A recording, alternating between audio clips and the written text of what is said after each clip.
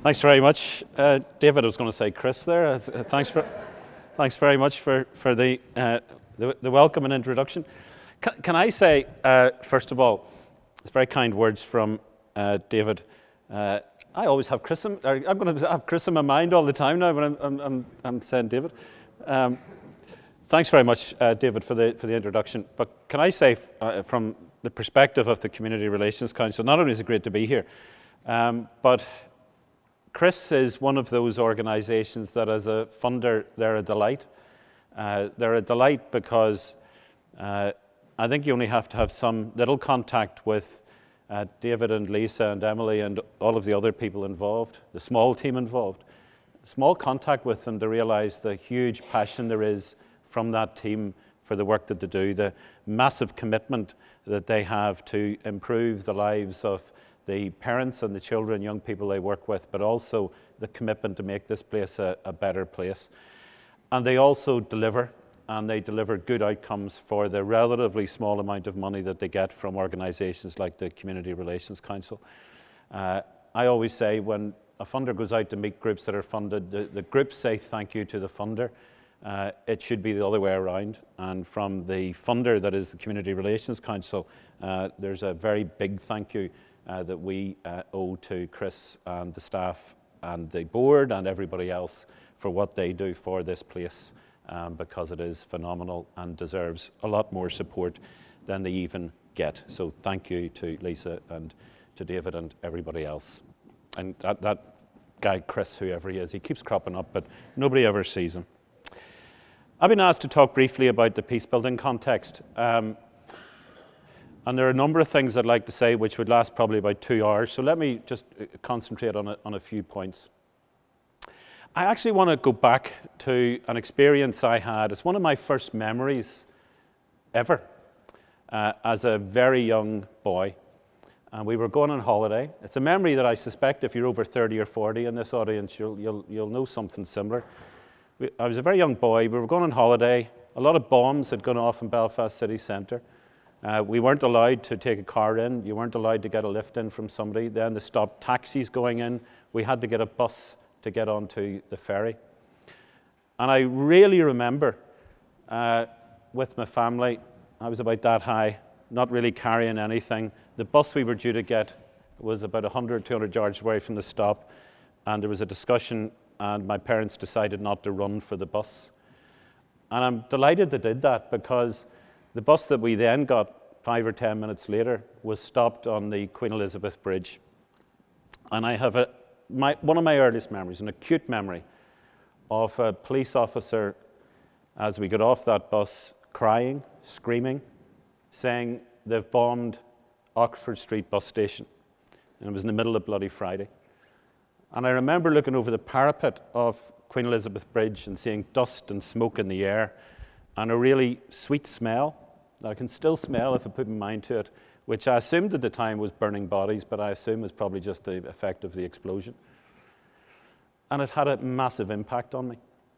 I don't think any child, anywhere, should have that as one of their first memories, but it's one of my first memories. And I suspect there are hundreds, thousands, tens of thousands of people in this place who have a first memory like that. And it reminds me all the time also of just how horrible this place was to live in 30, 40, and 50 years ago. That was in 72, I think. One of my other memories is standing, as David said, in the room when the Good Friday Agreement was agreed to. And you look at some of the pictures, and I see myself. I had no hair in those days as well, David, but you see yourself applauding. And I remember the huge amount, first of all, shock that it had been done, and then the huge amount of hope there was around the table that this was going to be a step change. And a few years ago, as a third memory, I was invited to the Waterfront Hall when President Obama came. And I deliberately parked in the Odyssey car park and walked across the same Queen Elizabeth Bridge. And I stood in the same spot because I just have such an acute memory of what happened in 1972. Except today I could look over the side part of the bridge. And I looked down at what was then the site of the Oxford Street bus station. at the Waterfront Hall, at the light in Belfast that morning, supplemented by the lights of the TV cameras, supplemented also by the hundreds of people that were there. And I looked around the city, I looked around the redevelopment, the optimism, the general sense of dynamism in the city, and I shed a tear, because that memory was just so different to the last time really that I'd stood on that part of the bridge 40 odd years before. And so when you talk about peace building and where we are as a society, it's easy to forget how far we have come.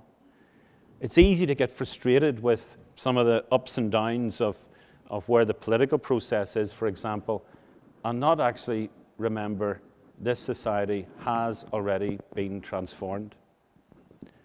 And we always need to understand where we are now in the part of a longer term process. We are involved in a 50-year plus peace process. When this peace process, if we are able to sustain it, comes to a positive conclusion, there are some of us in this room, maybe myself included, who may not be here. That's how long this process will take. And when you look at the context of 20 years since the agreement in a 50-year plus process, with bumps along the way, we're actually not badly placed in the context of everything else. But there are huge challenges. One of those challenges, I think, is that we're involved in what some would call a pacted process. It's not a transformational process, hasn't been so far. Maybe that's something we need to think about. It's a pacted process. So some of the politicians and the players in the 70s and 80s and 90s were part of the agreement in 1998, and they're part of the process of negotiating how this society evolves since then. And so it's no surprise that we have a series of negotiations, bumps on the road sometimes, that are then resolved and moved on. And there are advantages to that, and you look at other peace agreements in other parts of the world and you see how successful ours has been in relative terms, but there are also disadvantages to that. And I think we need to recognize those disadvantages in the context of where we are. One of those disadvantages is that we have become dominated over the last few years by the political process, by the institutions, by organizations. And we all know that peace building isn't about organizations or institutions. Peace building isn't just about the politics, and the agreement that we have isn't owned just by the politicians, it's owned by civil society, those of us who voted for it, those of us who want to make it work, doing the work on the ground, the sort of work that Chris and all of the people involved with them are doing. So through the late 90s and early 2000s, we dismantled the infrastructure of conflict, but what we didn't do was dismantle the attitudes that had emerged before, during, and after that conflict. And it is hugely important to dismantle those attitudes. And at the core of that, which is what is at the core of what Chris does, is that we have to build relationships, because it's relationships that will dismantle bigotry. It's relationships that will dismantle racism. It's relationships that will dismantle intolerance. It's relationships that will dismantle sectarianism. That's what peace building is about, not the institutions. It's about relationships. And unfortunately, when you look at some of, for example, the work that goes on the ground and the huge courage that people show, and you look at the Community Relations Council with a budget reduction of 30% in 5 years, which we've tried to prevent being passed on to groups on the ground, but in reality, you have to. I think you also have to ask, are we really as a society, as a government, taking reconciliation seriously when we don't resource it as well as it should be resourced? Are we taking it seriously when the two governments, for example, who should be driving this process, have not done that as well as they could over the last few years, and they need to rediscover their concerted and visionary approach to how to build political understanding and reconciliation in this part of the world? They are the drivers for that, and they need to understand their critical role in doing that. Are we really taking reconciliation and peace building seriously when we haven't yet started to make systemic changes? As an organization, the CRC helps to manage division. I don't want us to be managing division in this part of the world. I want us to be tackling the causes of division? And are we really taking the peace process seriously, the need to build reconciliation seriously, when in education or in housing or in legacy issues or dealing with victims or in lawfulness or in a voice for civil society, we aren't doing some of the stuff that is going to transform this society? When you deal with education, the Ulster University report recently talked about, I think, 60-odd thousand empty spaces in primary schools alone caused by the duplication of provision, costing up to £94 million a year. And yet in other parts of education, schools are laying off classroom assistants and capital build is being delayed. And yet in primary school provision alone, it's cost, the segregated nature of our education system is costing £90-odd million. Are we really taking reconciliation seriously when a shared housing policy, which is really important, over a 10-year period, 2 terms in Assembly, means 487 shared housing units, while at the same 10-year in the same 10-year period, we have 60,000 units being built in Northern Ireland, fewer than 1% part of the shared housing policy. And when UVF flags are put onto one of those shared housing units, it takes over 6 months to get them down. A prescribed organisation unlawfully erecting flags in June. Some of them go down in September when people have to move out of their homes, but the rest of them we have to wait until Santa Claus arrives in December and people go up to put Christmas decorations up and then they take the flags down. Are we really taking reconciliation seriously when we have to wait for that? So, I'm conscious of time, David, I'm very sorry. What are the 4 things out of that I would put on the table? My goodness, we've made huge progress. Politicians are partly responsible for that. The governments are partly responsible for that.